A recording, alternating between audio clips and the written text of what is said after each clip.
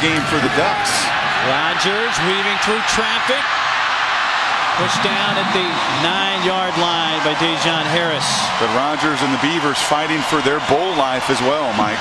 You know, and we've said it many, many times, it really doesn't matter what the records are. It doesn't matter what the game is for. That game is for pride in this state. The Civil War divides the state.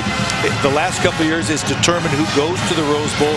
This year, it may determine that and more for both teams. And you see T.J. McDonald, 6'3", 205. We've mentioned his name a bunch. They love him down in L.A., but if you just bring your arms and you're going to fly around and try to tackle Jacquizz Rodgers,